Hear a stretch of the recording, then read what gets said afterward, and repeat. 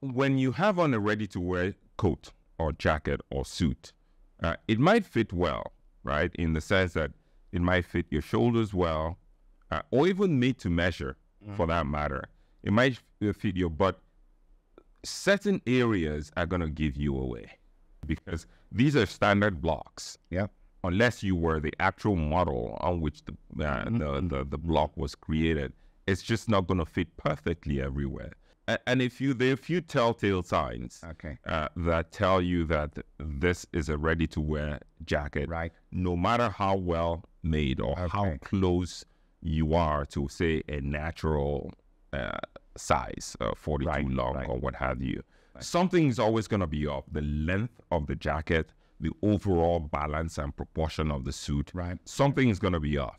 When you see a bespoke suit that's been made for someone, it just looks right.